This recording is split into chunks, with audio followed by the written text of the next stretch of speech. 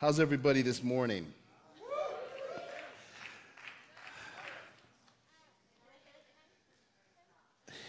So I'm going to have to just be real with you. I am like, wow.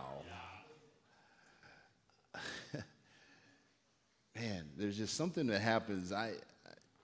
And when I get into his presence like that, like this morning, man. So pray with me a little bit. I have to shift gears now. I'm like, okay, I have to get out of myself and kind of get clarity on how I'm going to flow this morning. Let's pray. Father in heaven, we thank you for this beautiful day, this beautiful winter day. But Jesus, we thank you because you're here with us. We feel your presence. We acknowledge you. You are the final word, and you're here, and we are grateful. Lord, I ask that you would shape the word this morning.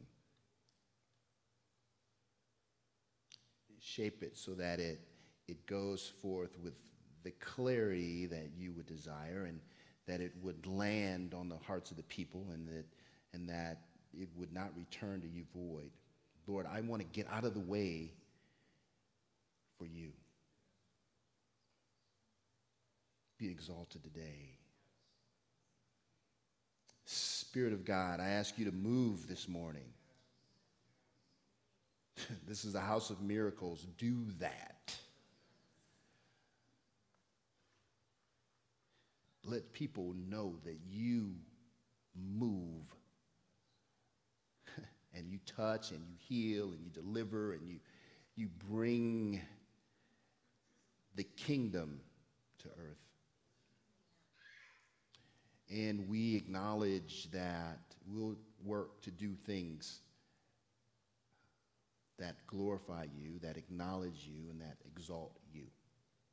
Jesus, you are Lord, to the glory of the Father. And we all said together, amen.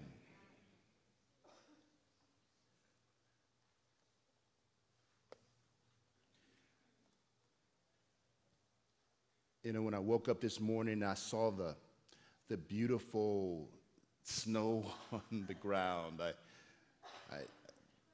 had to kind of reorient myself. I'm like, wait a minute. This is still early November. We're not quite there yet. But the thing I love about Minnesota is the seasons. We get to see the change of seasons. And if we think about it, there's spiritual insight with season change. And we're called as believers to discern times and seasons. Amen? So it's actually kind of a good thing that we get a chance to see seasons changing around us outside, because I believe that we are in a shifting season. We are moving into a new season. Now, we're not going to spend time today on what we believe that season is. That is not important for this message. But I think it's important that we understand that the times are changing. And as believers, we're called not only to discern it, but make sure that we're handling it, that we're managing the change, as opposed to allowing the change to manage us. Are you here this morning?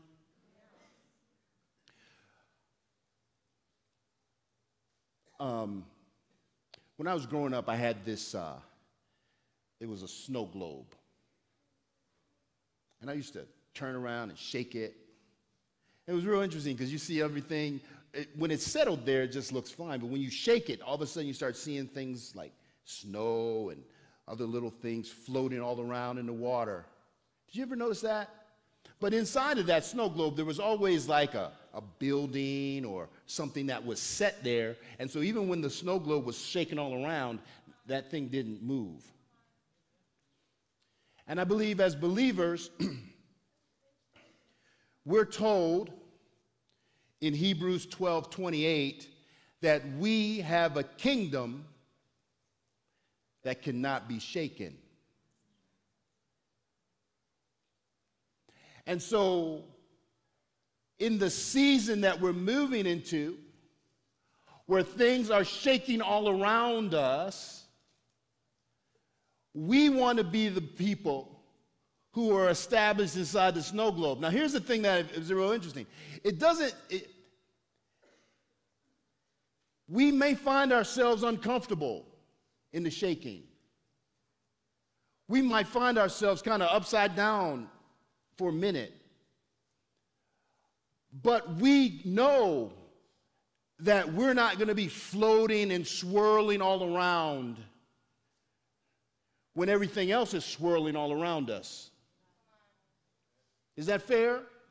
Like, I've noticed that there are institutions that I thought were pretty sound, were pretty stable, were pretty settled. And I've noticed that they are shaking. Like, I never thought that I would be in a situation where in America we would begin to question the validity of elections because of voter issues. I don't know about you, but I always thought that was pretty settled. But we found that that was something that kind of shook. Hello? You know, the education system, there are things happening now in education that I'm like, wow, wait a minute, I thought that was something that was pretty settled. And we're seeing shaking.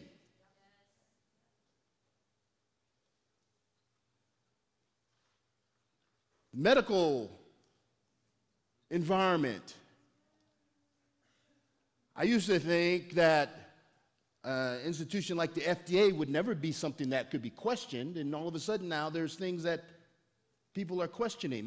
There's shaking going on. And the thing that I see in these institutions that are shaking is that they are not necessarily established in the kingdom. Now, essentially, thank you, Lord. We do have a part to play in that, but we're not going to talk about that this morning. What we're going to talk about this morning is, are you and I established in this kingdom? And how do we know? How do we know that we're established in this kingdom?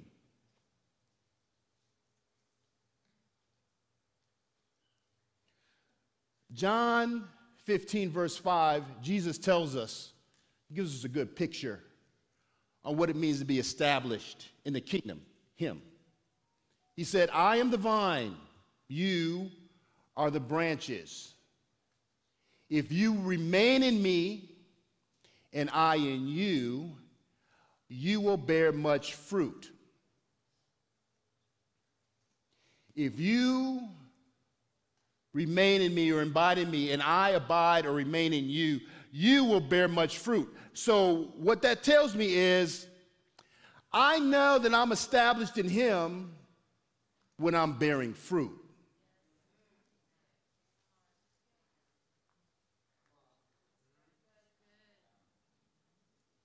I know I'm in him when I look at my life and I can say, yeah, I'm bearing some fruit.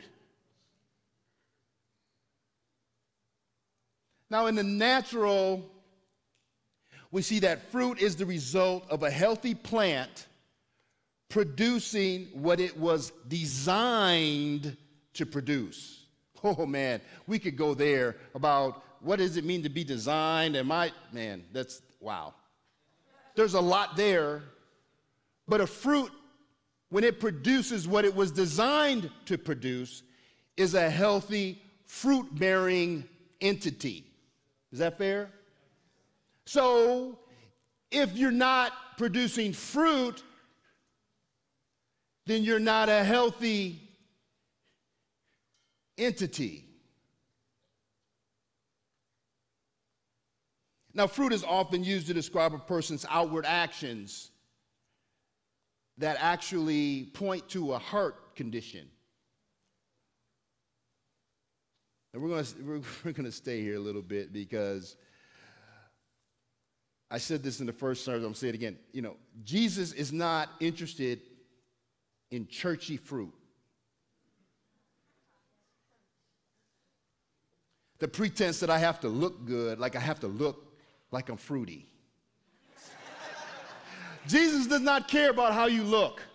He doesn't care about the fact that on Sunday you look like you have self-control, but on Monday we see how much self-control you have when you're driving down the freeway and somebody cuts you off. And then we know.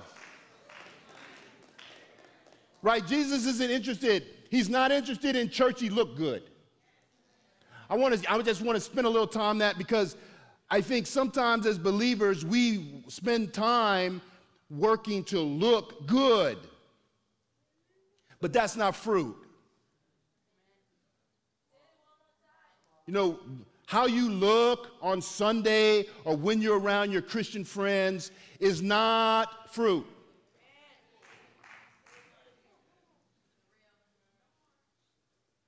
It's not. Jesus isn't interested in how we look. He's not interested in looking good. He's interested in impact. And when we bear fruit, we have impact. And then when we bear fruit, we know we're established in this kingdom that can't be shaken. And based on the seasons that we're moving into, our desire is to make sure that we're rooted and grounded in that kingdom. Because let me tell you, friends, things are going to start shaking. You're already seeing you're already seeing it a little bit. But let's make sure we're clear about something. Jesus is not surprised by that. I said in the first service, I'm going to say it again. Jesus is the final word in the earth. He's the final word. He's the final word. He is the final word. Things might be happening around, and you might think, where is Jesus? Jesus is like, man, I am here. And I am very large and in charge. I am the final word.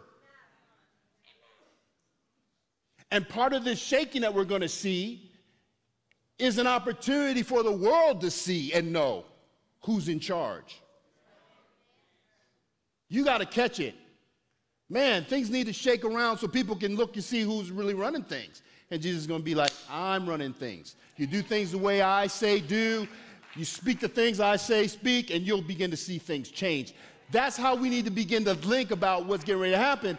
But if we allow ourselves to be all worldly and go caught up like the snow globe, we'll be floating around and be missing what Jesus wants. And he wants us to be firmly rooted and grounded in him so we know what to say and do when it's time to say and do it. Are you here with me?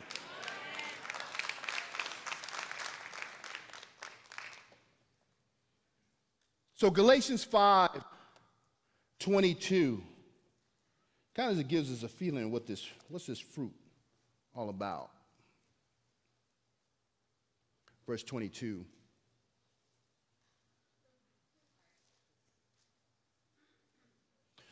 But the fruit of the Spirit is this: love, joy, peace, forbearance, kindness, goodness, faithfulness, gentleness, and self-control.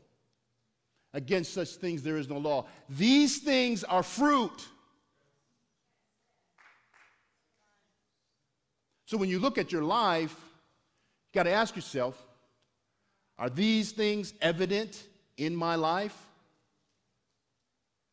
Now, I said in the first service, this is one of these things, man. I have to say, I'm kind of a prophetic preacher, so I don't necessarily go down. I don't necessarily have notes I'm following. The Lord is just kind of flowing with me, so you got to bear with me today. But I said this in the first service. I'm going to say it again. You know, one of the things about fruit in your life is it is an indication of your maturity. Because we are called to be sons. Women, you too. Don't think of son as a gender thing. Think of son as a positional thing. We are called to be sons. The earth is groaning for the manifestation of the sons of God. We are called to be sons. And the fruit in your life is an indication of your maturity. Now, what the Lord was showing me was like, Austin, part of the reason I'm trying to get people to understand this is because there are a lot of kids running around. A lot of children. People that are very me-focused, very I-focused. And God was saying that, Austin, when you begin to look at the fruit in your life, you begin to see things through the lens of how you are affecting other people. Your prayer life will change a little bit. You'll stop waking up in the morning going, Lord, bless me. Lord, give me. Lord, take care of me. Those aren't bad things, but they are indications of maturity. Like my kids. What are we eating today, Dad? Can I have the credit card? Can you buy me? Can you do? Nothing wrong with them asking for those things, but if we are very me-oriented, we will find our prayer lives tend to be about us, and when we look at our fruit, we'll find that there's not as much there.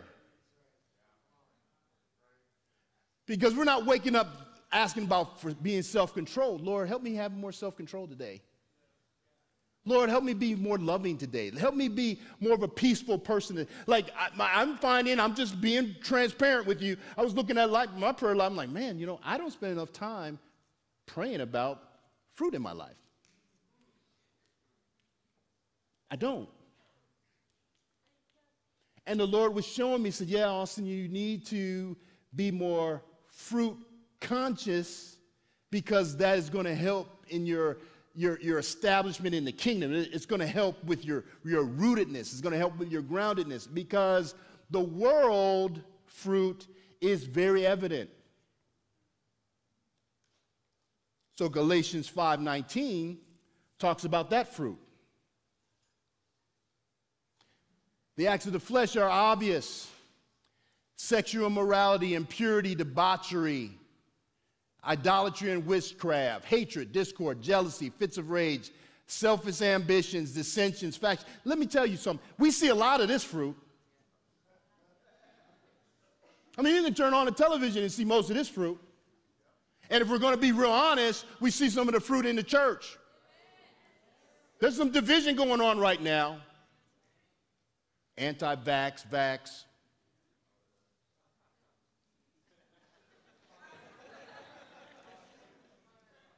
CRT, not CRT.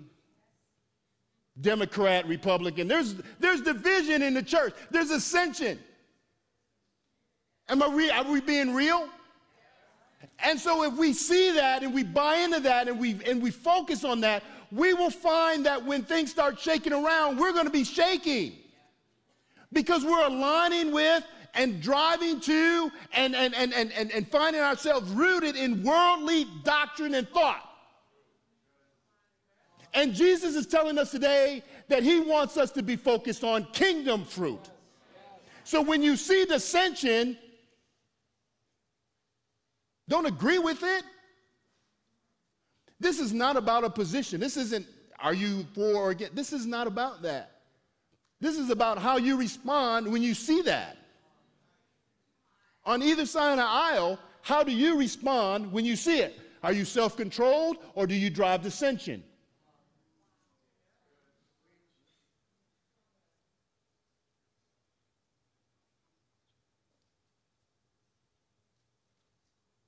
Thank you, Lord. And this is the other thing that the Lord was showing me. He said, and hey, by the way, there's a need for people to share their truth, things that have happened to them, things that they're going through. But the question the Lord was saying is that if you feel the need to do that, what fruit are you producing when you do that? So if I have a desire to share my truth such that we're divided, what was the purpose of me sharing my truth with you? whoa, man, it's quiet up in here. I mean, so I'm trying to make it plain and real because we see it all around us. And what the Lord is showing me is that because we are not being fruit-minded, we are positioning ourselves and leaving ourselves open to be shook when things start shaking around us. And then we're going to start asking ourselves the question, why am I shaking? And the Lord is saying, because you're not rooted and grounded in the kingdom. So then the question becomes, wow, then maybe I need to become a little bit more fruit conscious. Peter talks about this in 2 Peter 1, verses 3 through 9. We're going to read this through a little bit. This is a powerful verse, but I think it lands on what we're talking about. He says, his divine power has given us everything we need for a godly life through a knowledge of him who called us by his own glory and goodness. Verse 4. Through these he has given us his very great and precious promises, so that through them you may participate in the divine nature, having escaped the corruption in the world caused by evil desires. Verse 5. For this reason, make every effort to add to your faith goodness, and to goodness knowledge, and to knowledge self-control, and to self-control perseverance, and to perseverance godliness, and to godliness mutual affection, and to mutual affection love. For if you possess these qualities, these fruits, if you remember, they're kind of similar to Galatians 5. If you possess these qualities in increasing measure, they will keep you from being ineffective and unproductive in your knowledge of the Lord Jesus Christ. Your knowledge, your abiding, your relationship with him. It'll keep you from being ineffective. So I'm looking at him like, wow, I'm supposed to be looking at my life and asking, am I increasing in these things? It's not enough just for me to say I'm a loving person, but when I wake up in the morning, do I say, do I have more love today than I did yesterday? Is there more goodness in my life today than yesterday? Do I have more faith today than yesterday? Because it's supposed to be increasing. Hello, somebody? We're supposed to be increasing in fruit. We're not supposed to be stagnant and just say, yeah, I feel good, I'm a good person. No. I should be evaluating my life. Jesus said, evaluate your life and ask yourself, are these things an increasing measure? Increasing measure. I was very honest. I was like, wow, whew, I don't spend enough time thinking about that. I think a lot about God blessing me. I think I'm blessing my family, blessing my children, making sure everything is okay. I don't want anything going wrong, Lord. I just want to be, I think I spend a lot of time thinking about that. Am I alone? Okay, I'll just be alone. All y'all are perfect, got fruit going. Okay, but I'm just talking about me, so I'm preaching to me. Austin, I'm just thinking about me and mine. And the Lord was really challenging me on this. Because I don't want to be one of those people who's shaking. I don't want to be swirling around in the snow globe trying to figure out where I settle.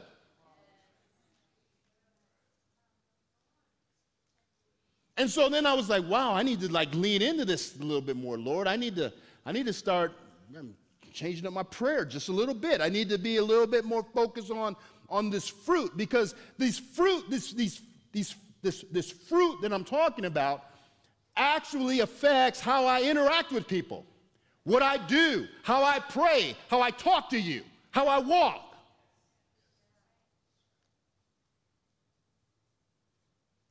It's actually bigger than, hey, I'm just talking to you about Jesus. It affects my life. If I'm a person that focuses on peace, the words I speak will ensure peace flows. So I'll be careful about the things I say, because I don't want to say things that cause discord or dissension, because I'm a peace man. I'll make sure that the words I say bring joy Come on, somebody. I mean, is it just me? I mean, the Lord's really been grappling with this. He said, I need the church to get it. I'm about fruit. I said in the first service, I'm going to say it again. Jesus is a capitalist. If he puts a seed down, he's expecting more seed to come back. It's not a one-for-one deal. If I invest a seed, I'm expecting 100-fold. I mean, think about it. He's like, look, hey, I mean, the talent parable should be clear. He said, at least you should have put it in the bank for interest.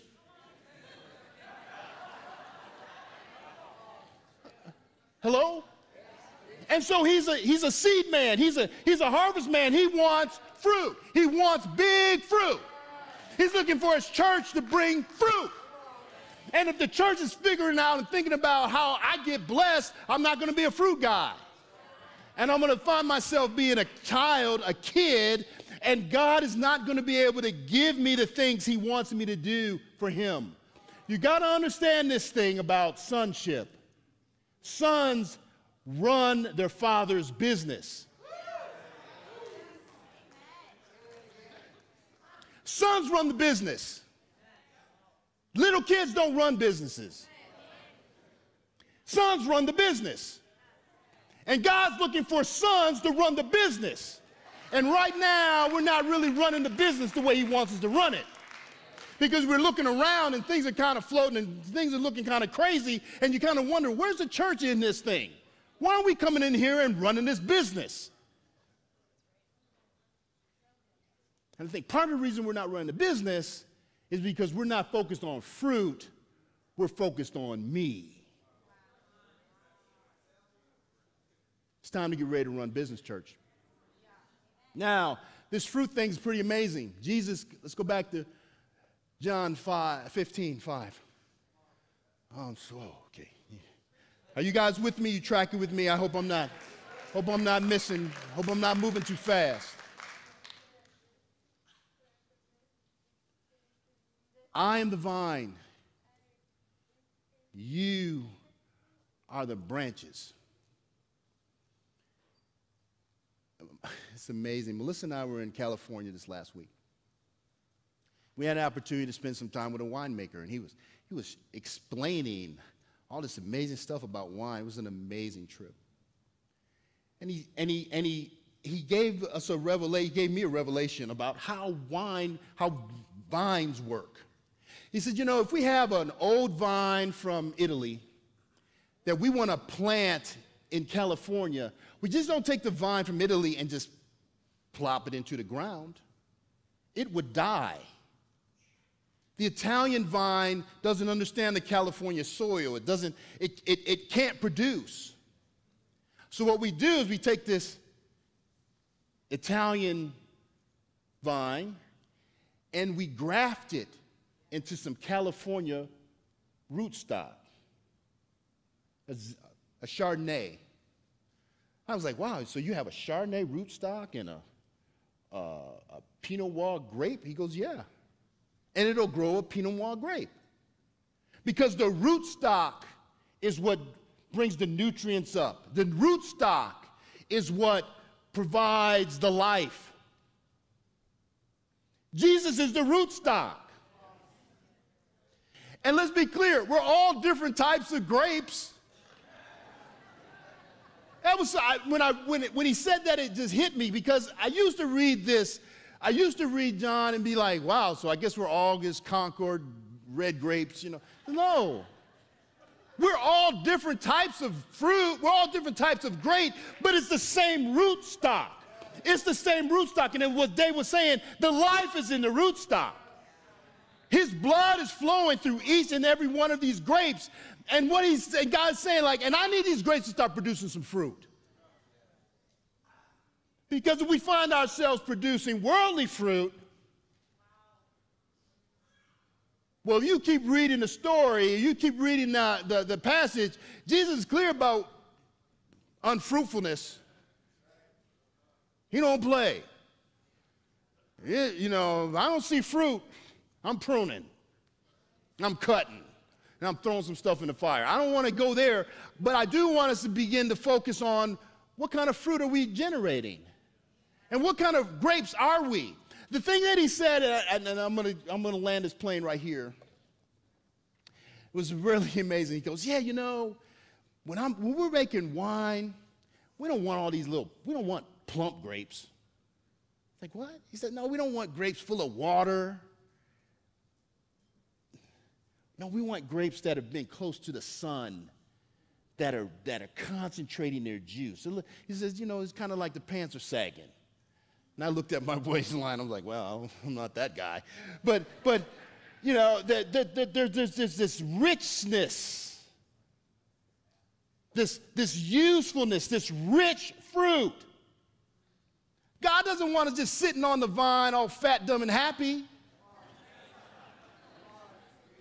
Full of water, full of expectations, full of dreams that you didn't fulfill or go after, full of ideas that you didn't do. Just be a fat, plump grape. No. He wants a grape that's used. He wants a grape that's withered a little bit, that's gone through some stuff, that wants to go after it. We want to be fruit bearers that are going after God, not sitting on the vine all fat, dumb, and happy, just waiting to go to heaven. That's not what we're called to do. We're called to really engage the world. We're called to engage the world with our fruit and ask ourselves daily, are we increasing in that?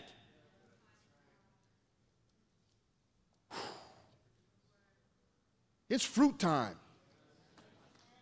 It's fruit time, house. It's time that we start, yeah, it's fruit time. Because I don't want to be caught swirling around when things start shaking. I want to be firmly rooted in the rootstock. I want him looking at me like, yep, you're ready to go. Yep, this fruit is producing. Yeah, we're ready to go, ready to do something. I want to be that mature son that God's saying, yeah, let's go do something together. And it starts with our fruit. It starts with how we bear it. It starts with desiring to increase in that area of our life. Are you here?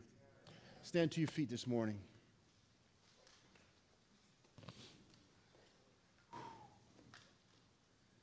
I'm sorry I'm up here preaching hard. I hope I'm not the angry preacher. I hope you're not catching that. Jesus loves us so much. He loves us so much. He's like, man, I want to do this with you. I want to engage with you. This abide thing is pretty amazing if we think about it. It's a close relationship. It's not like Jesus is far off up there, looking down, going, okay, what you going to do, playing a Nintendo game. That's not how it works. He's the rootstock. We're the branch. We're right there with him. We're in this together. And everything we need is in the rootstock. That's what's so powerful about this thing. Everything we need, healing, it's in the rootstock. Deliverance, it's in the rootstock. Joy is in the rootstock. It's in the rootstock, and we are grafted in there. Let's get some fruit. Man, God is so good. He's calling us to partnership with him, amen? Lift your hands to heaven. Lord, I thank you for an opportunity just to just be with you today. Lord, we ask that you would just come in and do some pruning in our life. Prune off dissension, prune off anger, prune off idolatry. Prune these things, these worldly things off us so that we can bear the fruit that you would call us to bear. Help us to be impactful people for you. Move and touch us, Lord.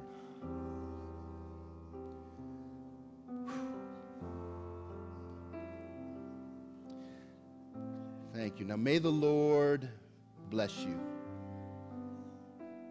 May the Lord keep you. May he shine his face brightly over you and grant you his peace, his shalom. And we'll be mindful, all of us will be mindful, Lord, to lift you up and give you the praise you're worthy. We all said together, amen. Now, hey, before you leave, our prayer ministers are going to be up here.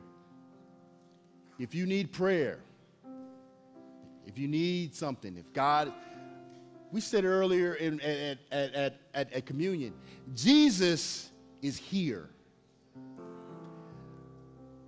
The King of the universe is near. Isn't that amazing? And he wants to partner with us. He wants to touch us. He wants to engage. Don't leave without engaging him. And if you don't know him as your Lord and Savior, please come up. We'd love to pray for you. You want to know the rootstock. God bless you. Go in peace and have a great week.